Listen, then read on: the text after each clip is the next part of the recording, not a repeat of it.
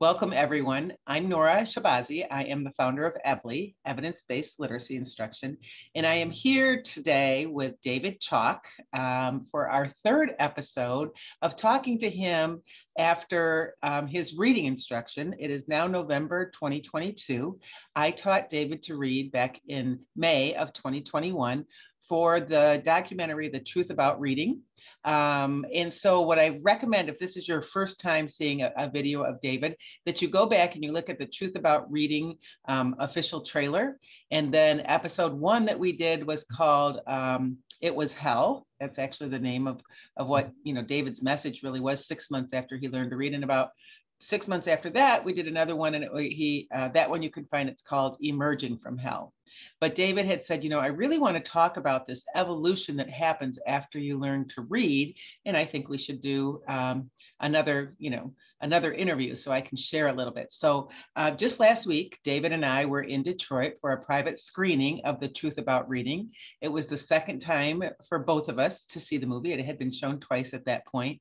And it was quite a I don't even know how to explain it, quite something. And it will not be available publicly for people until well into 2023, but it will be at film festivals and private screenings until then.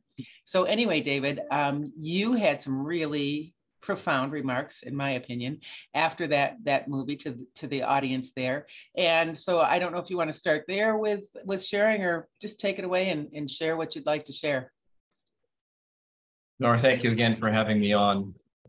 My life has changed so much since I met you a little over a year and a half ago, and when we were just talking at the Detroit screening that was actually part of the General Motors sponsorship of helping put it together. I was blown away. I think for me, truly watching the documentary, having the opportunity to see it in a pre-screening for the second time. The first time, literally, I was like this. It was a lot of anxiety for me. There was a lot coming out, and seeing it the second time, I really got the gravity of the situation. And what really stuck with me is the message behind the documentary and the term, the reading wars. Nora, what are the reading wars? I got that it is about all of these different ways of teaching children to read in school. But I want to know, how did it ever come about?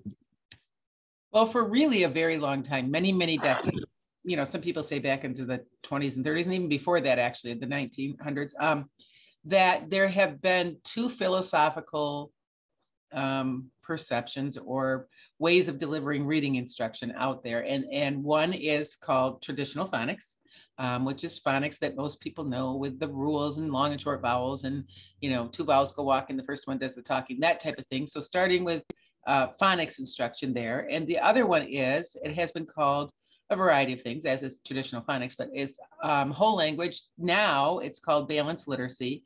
And that's the philosophy that we want kids to learn to read by reading, by exposing them to books and getting them a lot of exposure to that, and really not to worry about sounding out the words so much, or making that, de-emphasizing that tremendously. So those two factions truly have been at each other's throats for decades. And a lot of the focus and time and energy, in politics, even definitely in education, have been infighting about that. And in the 25 years since I've been doing this, those wars, when people have said, oh, the reading wars are over, I'm like, oh, wait a minute, I don't know where you're at, but you're not in education, because we're in schools and all of that all the time. And they've actually escalated. And lots of what it is the focus is on the adults and their perceptions and that type of thing, and not on the kids and what's working for them. So those are really what the reading wars are about. I got into, thank you, Nora, because to me, makes sense. I understand, because the parents and the adults are involved and they want the best for their children, and they certainly don't want them to go what I and John and other people in the documentary went through. But in a recent interview, I asked the interviewer, who had a learning disabled or dyslexic child that was having difficulty reading, I asked her, what is it you really want? why are you putting all this time in? And of course, her answer was to help them read. But I said, you know what? It's actually deeper than that. What is it that you truly want for your child? And you know what the answer is? Joy and peace. And that is what we do not have in our lives when we cannot read. And that is why I asked you about the reading wars, Noah, because it is so sad. I look at the world I live. I live in a world of high tech. I've been in it for 30 years. And technology has programming and coding and languages and all sorts of things we have to do in order to understand and create new technology ahead. Of course, reading's involved in that, but I'm looking at the bigger picture. If we treated technology, coding, and operating systems the way we treated how to read or the coding for reading, we would be nowhere with technology. We probably wouldn't have even gone to the moon in '69. And the reason I say that is in technology, we allow the next great thing to come forward, supersede and supplant what was there before. We hold nothing back. We call it open source, meaning we don't stand in a place and say, we've done it this way for so long, we've spent this many millions or billions of dollars on it, and until we get the right evidence and proof and enough studies and blah, blah, blah, blah, blah, I don't have all the language for that, Nora. We aren't changing. And it's been that way for 50 or 80 years. Well, in the computer industry, if something is 6 months, it's had a pretty long life. And when we look at what's happened in the computing industry in the last 20, 30, even 5 years, new technologies like blockchain and new operating systems and Android and iOS and Windows. Look at DOS, going from DOS to Windows. Hundreds of millions of dollars were invested in that. People had to learn for years how to use it and how to work with it and be trained in it. But at no point did anyone's ego ever get in the way to say that we aren't changing because of all the money we spent on the prior operating system. It is completely free to move forward. And what I'm trying to say after going through all of this and understanding what is happening in the marketplace, I said this early in my first interview. I had to get out of my way. Well, you know what we all have to do? We have to get out of the way of the systems that are out there that we use to try and get children to read. Because if we don't continue to evolve and let the old systems go and let new possibilities supersede them, we are going to have this problem continuously. Nora, I know the statistic is in the documentary, but what is the below literacy rate in America right now? Well, for fourth grade, that just came out about a month ago, we have 67% of fourth graders are not proficient in reading in the United States, and 68% of eighth graders are not. I'm dumbfounded. In my industry, in technology, if we had any sort of failure rate like that, with new technology going out, no one would ever use it. The reason it works so well in what we do is we all work together. Open source technology means everyone helps everyone, and they accept if the technology they have made is now not the best and most current, but they provide that leeway, they provide that passageway to get to the next level. And you named, some of the technologies that have been around for you. I call them technologies, the systems that have been around for years. And that's what I saw in this thing called the reading wars. Why are we locked on the way we teach? Why are we locked on the way that we think children have to learn? Because my question to you, Nora, is in all the methodologies that have been out there, how's that working? Not well. Not well. We haven't been above 60% proficient since the 1970s when they first started doing and we've actually are getting worse. So yeah, and really the reading wars where parents are involved, they don't really know about that. It's mostly amongst educators. Yes, well, whoever it is in my industry, that would be the programmers, that would be the developers, and of course, parents wouldn't be involved. So I still state my case that we need to look at science. We need to look at evidence, and we need to move forward, and we need to let go of our old beliefs that just because we've done it that way, we don't keep doing it that way. And Nora, that's what you showed me, because prior to coming to you, I don't know what the systems were, but a few situations had occurred when there were ways I could possibly be taught to read. And one of those happened in my latter years of high school. And it was an absolute failure. In fact, I felt worse after having gone through it. I felt my self-esteem drop. And that's what I want to talk about when I said a few minutes ago about what we really want for our children. When we give them the ability to read and comprehend, we are opening their mind to love, peace, and joy. And I'm not trying to say that in such a way that it's a woo-woo thought about it. What I'm saying is, if we don't feel good inside of ourselves, we are going to have challenges in life. Look at the United States, one of the greatest nations on earth, with one of the highest incarceration rates of people. Many of those people have learning disabilities or have dyslexia. It is not that they set out to be criminals. It is such that their self-esteem and their self-worth went down the toilet. When we go into the jails, and you see some of that in the documentary, as soon as those people start to feel good about themselves, the possibility in their life changes completely. So my thought for this, Nora, this is what I plead with parents, and I plead with educators, and I plead with anyone who has their hand in the pie of educating children. Look at what is possible. We need to find a way to help children feel good at a very young age. Let me just go back and look at my life from the very beginning. Sure, I went into school thinking I would be able to read. Very shortly after that, I started falling behind because the way the system works in memorization and the rules that you have to learn doesn't necessarily work for a dyslexic mind. So I start to fall behind. When I started to fall behind, my self-esteem goes down, my self-worth goes down.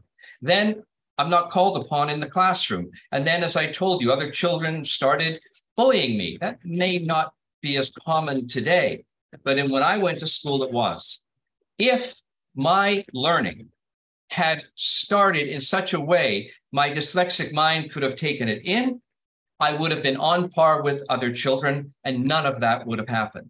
And Nora, I've heard you say the term now, say, spell, read.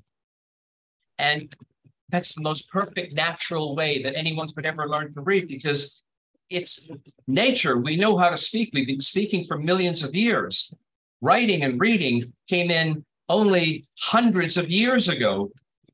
The reason being is we needed to communicate what we were saying. And in doing that, we coded it onto paper.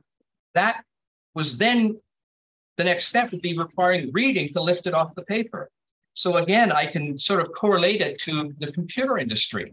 When we have an idea for a piece of software, we code it first into the computer or onto the paper, and then we lift it off. By running the application, it's as if we read it. So if we were to teach children to come from speech to learn to encode onto paper, spell it out, the reading would come naturally. I thought of something the other day that, again, had my mind just spin. I'm doing so many things, like reading every day, enjoying every day. I've got so much room in my mind to enjoy life that I'm starting to learn the guitar. Nora, Really? You know, yes. And for me, would I ever have thought of doing that? Because I looked at some of the facts about learning to play the guitar. Okay, in English, we have 26 letters in the alphabet, and I believe we have 44 sounds, and in a few of those, we have multiple ways, especially multiple ways of laying them out on paper and coding them on paper. And the guitar, there are more than 4,000 recognized chords. There are thousands and thousands of sounds and notes that can come out of a guitar. Not only do you have to learn to play the guitar, you have to learn to read the music. And if you're going to get good at it, you have to learn to encode it on paper to write the music. Nora, I can tell you that just picking up the guitar and starting to learn it, to me, 100 times harder than what you taught me in learning to read. 26 letters, 44 sounds, a couple of different ways of spelling. I can accomplish that very quickly. Now I'm tackling something massive, playing an instrument that has millions of permutations in it, but I'm tackling it because I have the confidence to know that when there's a code, when there's a system, and in music, there is a beautiful code and a beautiful system, and everyone agrees upon it. What we have to do in reading is continue to move forward, get out of the way of all the technologies and systems that have been there for a long time, and come to the best, a combination of everything if it may be. But what I can tell you, probably the most important thing, if a dyslexic mind can find a way or be taught a way through, say, spell, read, it would only accentuate and accelerate the reading of every other child. And if we can have children reading at a young age where we don't have to do intervention and we don't have to go back and do what you had to do to me, before the mind is damaged, before the self-esteem falls down, we've done all we need to do, because that is what we really want to do for children. So, Nora, what I see, what has come out of this for me, and as I've told you in every interview we've done, my life changed. But oh my God, has my life changed now that my mind is free. For children, for any parent, for any educator, let's do what we can for them as early as possible so they don't get the trauma in their mind. Nora, how often, we all do it, but the average person, it is said, 95% of all the chatter and talk in their head is negative. Mm-hmm. I mean, I'm sure you experience it as well too. Yep. Well, for a child like me, it was 99.999%. There was no room to read after that. And there was certainly no room for comprehension. That's what it comes down to at the end of the day. If we can do the best we can to have a child feel good about themselves, have them not fall behind in the beginning, that chatter does not take up all the space in their head, the negativity. And with that, as the education and reading start to go in, the child has the room to comprehend, and that is what it is about. Because when I first sat down with you and you had me read a few pages, between the chatter in my head of negativity that I can't do this and I can't read, trying to memorize, pull from memory what the words were, I had no mental capacity left to comprehend. As soon as I started to understand a methodology, a coding or decoding from the paper, it was beautiful, because now I had the ability in my mind to actually take in and appreciate what I was reading. I know that's exciting. It sounds crazy, and people who can read and have done this naturally may or may not understand. But what is so important is that we don't have the children fall behind. We don't take years to do studies. From where I stand, an outsider looking at this, methodologies of say, spell, read are the answer that could change lives here and around the world, Nora. I want, and it's interesting what you say too, because so many bright kids, even when they're told you're doing well, when they know the expectations have been lowered and they're doing much less than the other kids, they realize. So it's not that extrinsic, oh, you're doing a good job. It's that intrinsic, look at me reading, these books and that type of thing, changing that. But it's been fun. It's just so fun for me. I only see you every few months when we're at these things or whatever, but every time you're a different human. It's like you're remade again, or I don't even know. And I want to know that. I don't even know. When we talked 6 months ago to now, as far as, every time it's an incremental growth in all kinds of things. The guitar was a new, that's pretty amazing too, by the way. A lot of people are taught to read music by memorizing it, just like memorizing words for English, which means you can only play. You can only go so far. Yeah, you can't do that. But I want to know, since we spoke, 6 months ago, what is, I know you've told me about, you're almost obsessed with reading and you're reading many books at a time. Can you share a little bit about that? Well, I got a pile of books. They're here beside me. They're in the living room. They're on my nightstand. And people say, well, that's, he's just going over the top. I'm not. I crave reading. I enjoy it so much because I'm in the language of the book when I read it, because I have the space in my mind to take it in and absorb it. Something that happened on the trip when I flew to Detroit for the screening, and I was telling a friend of mine, I packed something that I have never packed in my life. I packed a book in my suitcase And I actually read it on the plane. And if someone had seen that, a year ago, they would think I was just faking. I'd probably be holding the book upside down. But it is incredible. And I'll take it a step further, because I actually came back with 2 books. And this story, I think you'll like it, Nora. I had the opportunity to give a brief summary after the documentary, because it meant so much to me, and me seeing myself in the documentary and seeing the evolution in such a short period of time. And I know there will be a lot of naysayers, but Nora, we documented that over a 5-day period from the day I walked in there until the day I walked out. And everything you see and hear now is from those 5 days. And while all the video may not end up in the documentary, it is somewhere on the cutting room floor. And if anyone ever wants to question it or challenge me on it or not believe what I went through, I'm here to tell the truth about it. And I would gladly stand in front of Congress. I would stand in front of any legislators. I would stand in front of anyone and show them what happened and give them the outcome of my life. But this is what happened after the screening of the documentary. I told everyone, and it was the first time I had ever said it, that for the first time in my life, with the negativity, and for those who watched that first video, as I told you before, Nora, if we hadn't have filmed that first video when we did, I could never do it, because that is not me anymore. What changed so much, for the first time ever, I could say I love myself.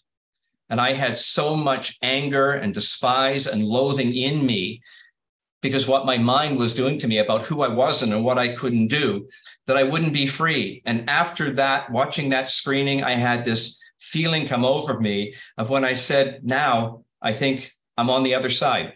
I'm free. And I said that now, in reading, absorbing, and understanding everything, I welcome books into my life. And that is when the serendipitous event happened the next day. I was out looking around Detroit. It was a wonderful time. People were so friendly. I was out on a scooter with a friend, Christine, and we decided we were going to go to the Motown Original House, and brought it up. And we get there and we go in, and we're told there's an hour-and-a-half wait. So we decided we were going to spend the day going around, but we were going to look in the gift store. Christine wanted to buy a T-shirt, and I was looking. I couldn't see anything I wanted to buy. And up at the counter, while she's paying, there's a stack of books about the history of Motown. And these books are, good, solid, thick books, hundreds of pages. And I'm sure it was $30 or $40 for the book. And seriously, I picked the book up, which I would never do. And I'm opening the book and I'm reading just the preface of the book.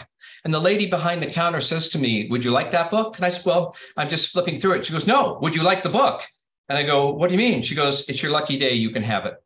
We're giving those books away today." Nora, it may not sound significant. That's the first time I've ever really picked up a book in a store. It's the first time I was actually reading a little bit of the introduction, because I felt like I wanted to know what it was about. And the universe, through that lady, handed me the book for free. I went home that day with 2 books in my bag. Have you read any of it yet? I have, and it's absolutely amazing. I'll borrow it from you. I'll bring it with me next time, Nora. But that's my life. Serendipitous events, changes in my life, new people I'm meeting. I hadn't had a significant other person in my life for a number of years. After having the confidence to go back out and feel the changes in my life, somebody popped into my life, a new person that if I'd have been looking, I would have never found anyone. But just the reliefs of the pressure and the self-worth and self-esteem that have come back to me over the last year and a half, truly from reading, changed everything. And I was open to all new possibility. That's so amazing. Yeah. Oh my goodness. Congratulations. That's all. It's so fun. Thank you, Nora. It's just, you're so fun to talk to, because your excitement is just contagious. Which it's real. I know. Nora, it's real. I love it. For sure. I want to know, what's your favorite book you've been, in the last months that you've read? I would say it had a lot to do with coming back from where I was. And the book is The Untethered Soul by Michael Singer. Mm-hmm. And look at that, I can actually remember the name of the book. And the author, I'm impressed. And the author. Mm-hmm. It is a beautiful book that has much of what I needed to understand why I had found this space in my head to be free and relax, wash out all of that story in it was hell until I was 62. It's gone, Nora. And that book explains how we can release pain when we start to understand who we are. And you gave me that, Nora. That documentary was far more than me learning to read. It was far more than me willing to risk going on camera and showing people the fear and what I felt was humiliating to have people see my inability to read and be an adult, but to come through it and come out the other side and to still not understand what it would really mean. Of course, I want to read. I love it. But what does it mean to really be able to read and have the confidence? Nora, it was a gift that you and John and everyone in that documentary gave me that I can never repay. And if I have any way to repay it, it will be to spend the purpose of my life now helping children, parents, teachers, and educators understand what we can do to give that gift to children right out of the gate. That's pretty amazing. You know, and another piece of your story that I really find fascinating and exciting to follow, you know, regularly with this connection with the documentary is that the evolution of you. You know, you're at 12 months ago, you were at one place, and then 6 months later, and then now, I mean, you're constantly evolving. And I know, like you said about your creativity, you've always been tremendously creative. Mm-hmm. You've invented all kinds of things and had all kinds of businesses and all that type of thing. But that's even, you know, exploded too. It just seems like every angle, it's so fun to listen to you come from all of these different perspectives of your life and what has happened with it.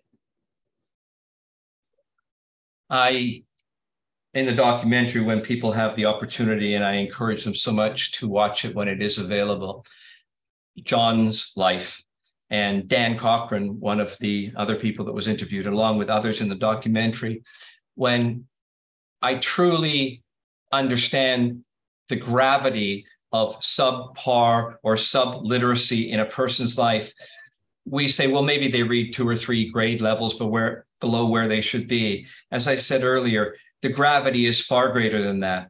The loss of self-esteem and self-worth has people whose lives could be magic and absolutely full of joy lose out on that because what they do to themselves. Reading is the gateway to joy and peace, Nora, is what I would say. Because without it, we cannot achieve inner love. Sure. What I had, Nora, in all those 62 years, I had a lot of happiness in my life. But what I learned in the reading I have done and what I've found internally now, that happiness is filling a hole in ourselves with external things and putting up walls. I need that car. I need that house. I need that money. I need that person. I need that job. I need this. When joy is what we have inside of us when we don't need anything. And reading filled that hole. All of those things that I achieved, not that they weren't wonderful things, and not that I wouldn't like to have many of those, and I'm not telling anyone not to follow your dreams, but I am putting this out there, that if you want your children to live the most fulfilled, peaceful, joyous life, don't have them crave an outside world that has to adjust to fit them. Let them find it on the inside. And I can assure you that reading and literacy are the gateway to peace and joy in life. That's pretty profound, David, and wonderful. You know, I think about like this documentary, we know there's a lot of facets to it. We're in there for this piece and such, but you know, it's very comprehensive, I think, from you looking at the literacy landscape from a lot of ways that nobody's looked at it before, that I've seen anyway, and also looking at it from people like you that are significantly successful from everybody's point of view, and many of you, you know, you and Molly and Dan and John and, you know, Cameron and everybody. And yeah, everyone. Yeah, I mean, there's just all kinds of people that are Cody, they're all of them basically. And also then we've got the ones that end up in jail, the people who end up in jail, and on that same trajectory. I'm going to lose my train of thought here.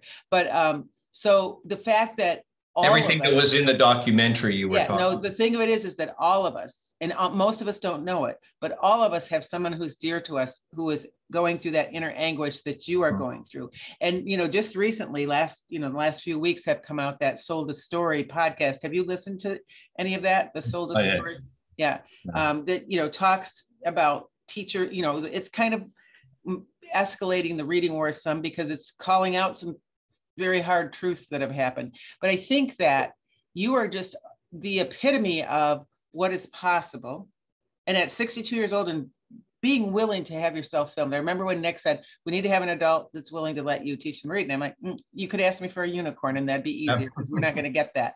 Yeah. And the fact that you did it, and it was just and that it's all on film, and that whole thing gives. So, if you could learn to read at 62, you could have learned at 5. Yeah. And to me, that's a huge message that we need to get these kids when they're coming in. We need to get teachers what they need. We need to get kids what they need to lift up society, not just each person, of course, but society as a whole, and to avoid so much of this anguish, and shame that people like you and Cameron and John and Dan and Molly and Cody and Ann and everybody are feeling so deeply. And it has taken these 18 months. That's what I see. It's almost like you're releasing that shame, yes. That, all of those types of things. So people don't look at the trauma as much as it needs to be looked at, in my opinion. The trauma is it. Because I am sure many people who will watch this video, even those that are helping their children, have suffered in silence themselves.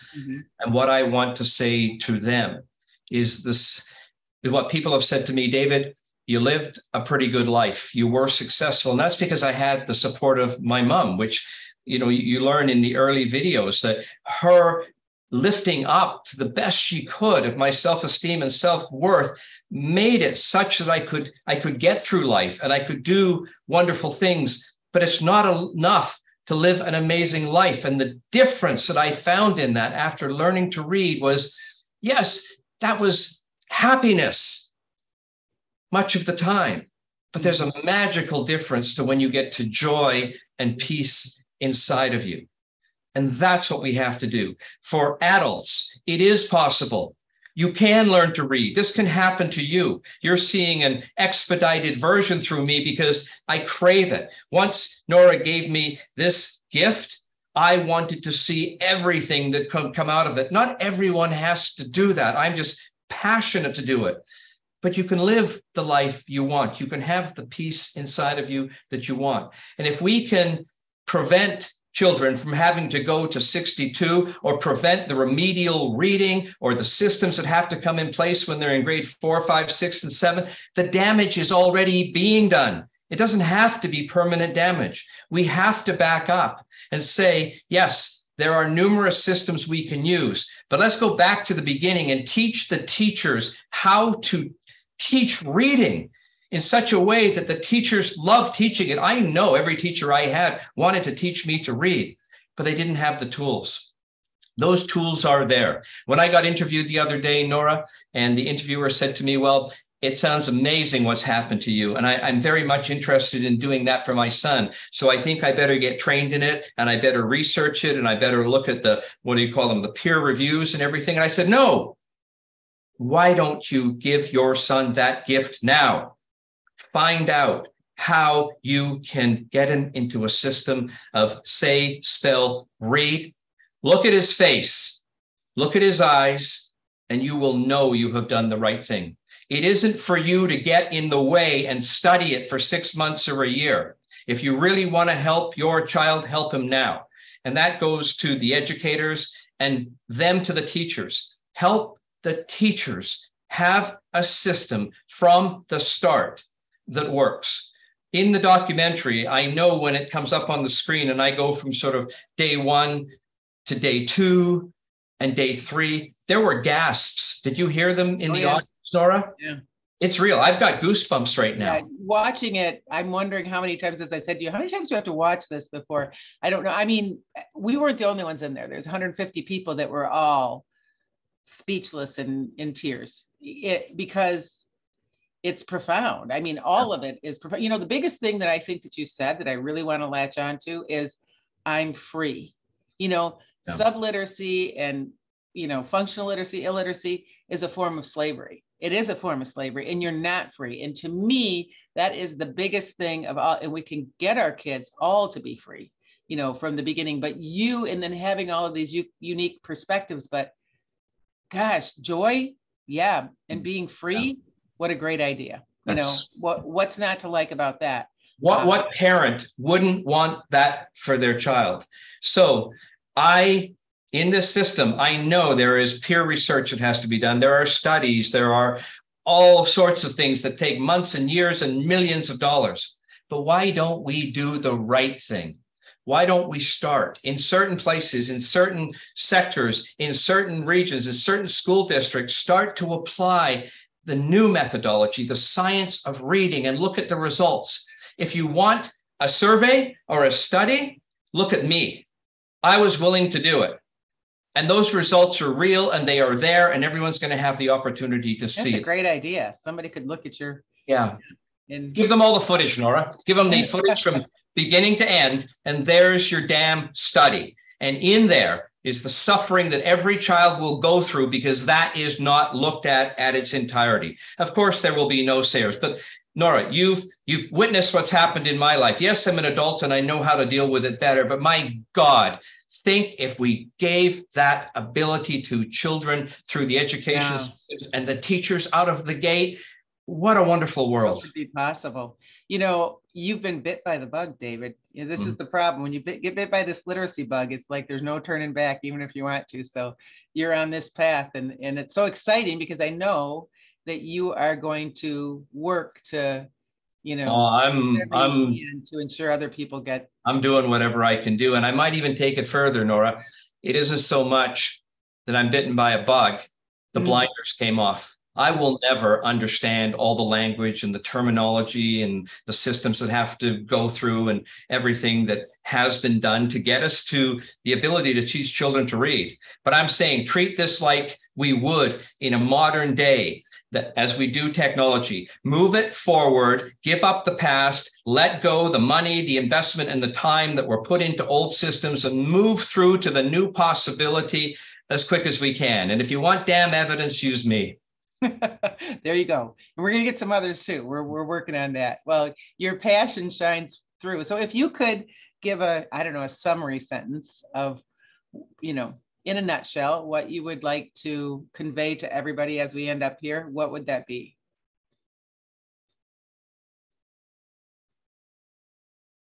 Well, it's how my mom got me through life as a child when she said, David, get out of your own way and you can do whatever you want. I now plead with parents and educators and administrators to get out of the way of a child's future by giving them everything you possibly can today.